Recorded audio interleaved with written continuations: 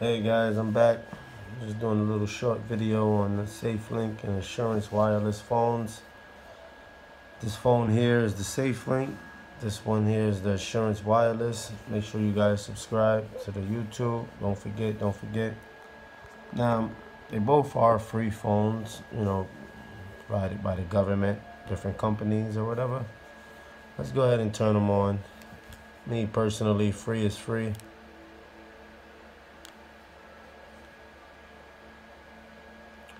Now you can definitely see the difference in the phones. I prefer the Safelink, bigger screen.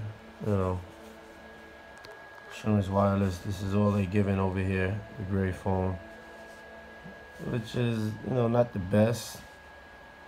It's known like when you charge it, it kind of mess up a little bit.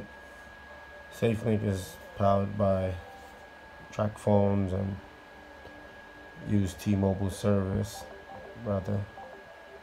So sometimes their service is up and down also, but I just like it for the bigger screen if I'm watching movies, anything like that.